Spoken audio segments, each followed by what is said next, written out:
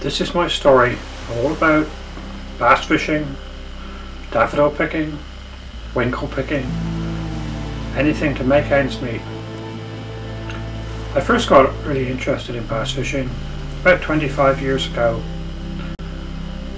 and there were a lot more fish about in those days, but I found it really difficult to begin with. Everybody would catch more fish than I did,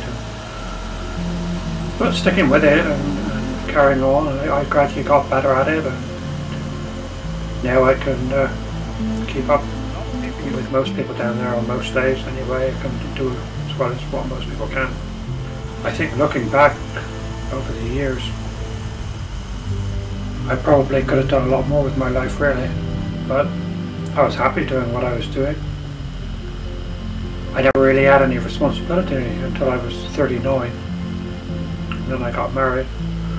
A year later my daughter was born. I'm quite fortunate that my wife is a part-time teacher, and that helps to keep us going. Bass fishing for me has been very good sometimes, and like all fishing really, not so good others. I have caught as many as 60 or 70 fish sometimes in a day.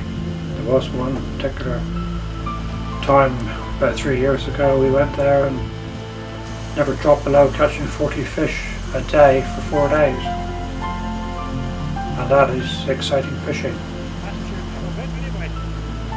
There are a lot more boats doing it now. Not many doing it on a commercial basis like myself and a few of my friends.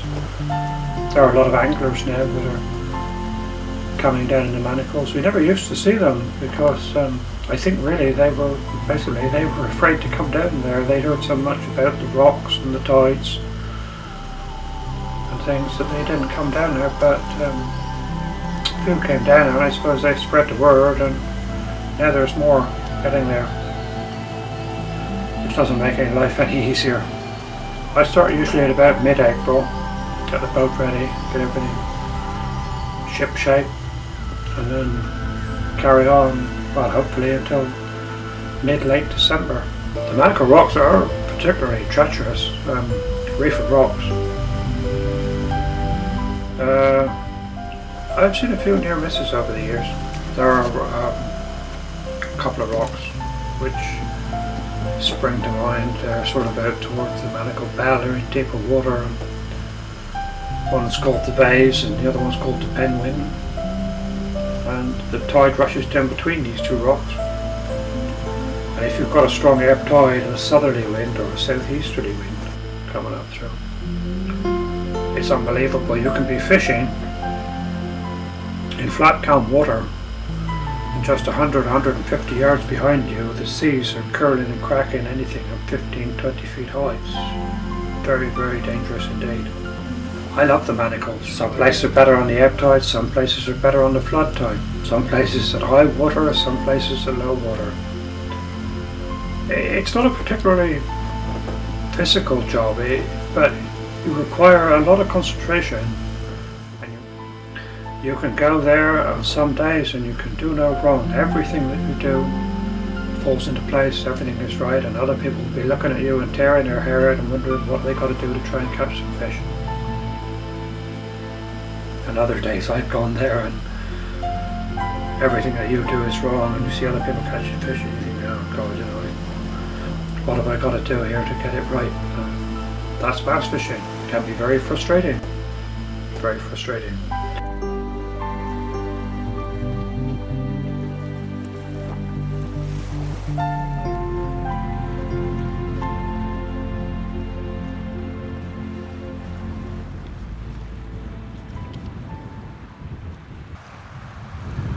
Now Chad, this is what we're looking for.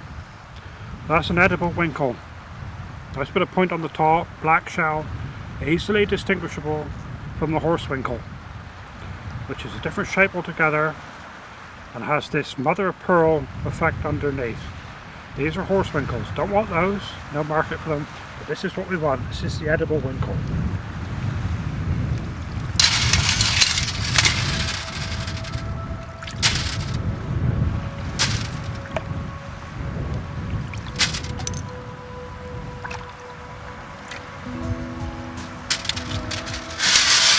a little sieve around, get rid of the stones, the limpet shells and bits of weed.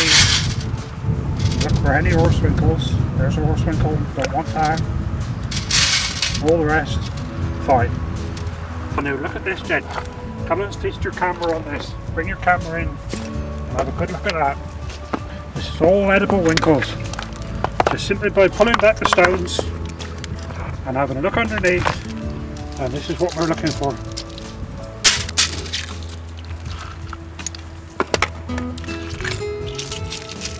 Once my sieve gets a little bit more full, I just put them in the pool or down by the water's edge and sieve them through, get rid of all the sand.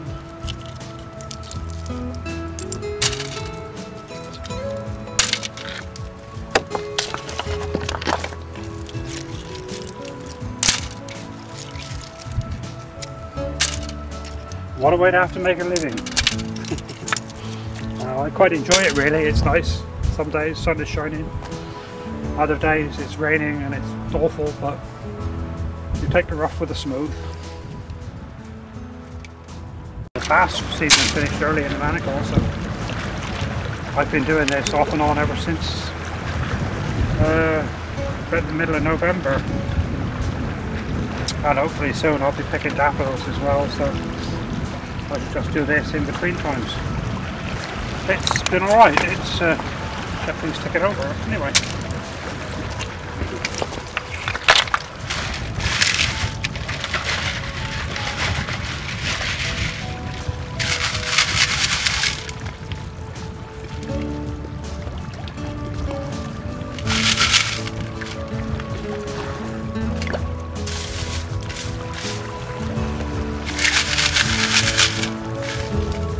Behind sometimes. There we are. Look at that, just in under a ledge. If I didn't pull back the weed, I would have never known they were there.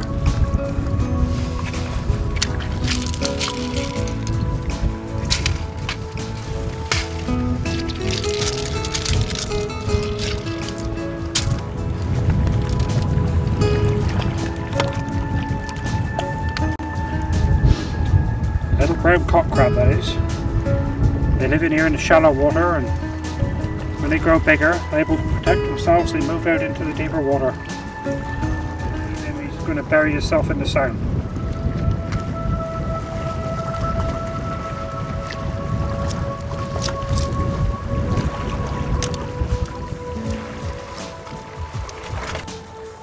Green crab this is. Very aggressive. And not quite as fast moving as what the velvet crabs are. They're very, very quick. That's what we commonly call a green crab. I believe they eat them in Spain, I think. I'll put him down again in the water. There you go, scurrying off for his shelter.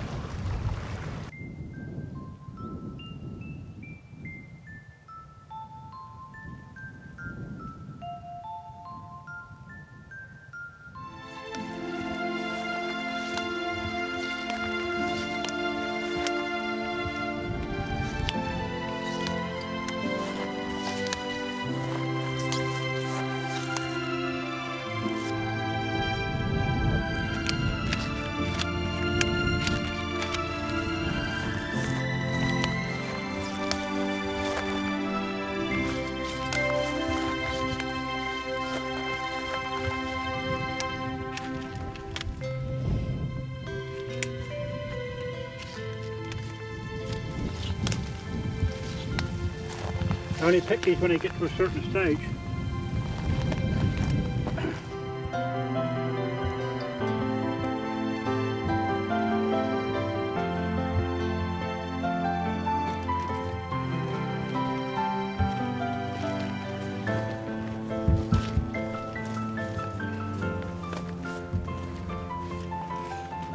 This is getting to the last of it now really. Once we start picking this ducket flower, this is really getting towards the end of the season. It's a bit like the fishing, not been very good.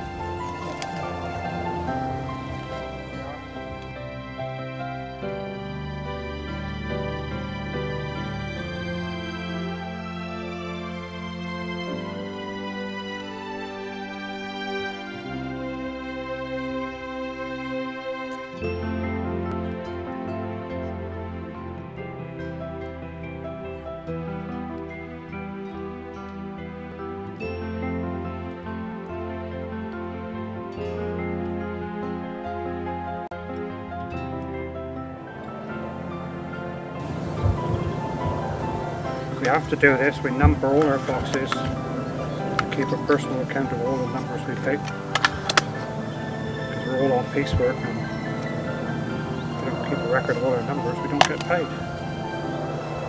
That wouldn't do.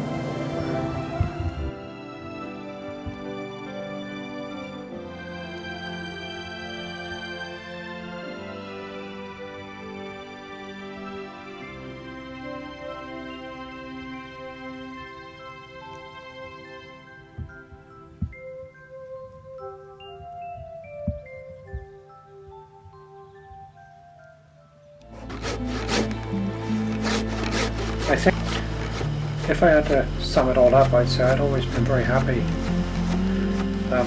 in my boat. Some days better than others, obviously, but basically, yeah, I love boats, and I love the sea, and I love bass fishing.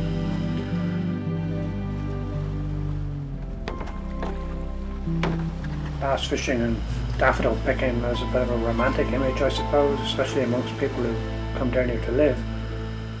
But you can dispel a certain amount of that, especially on days when you struggle down a row of flowers with 100 bunches on your arm, and it's muddy and slippery and you fall over, or when you're down fishing and it's the same sort of weather really, very grey and windy and wet and nothing much doing.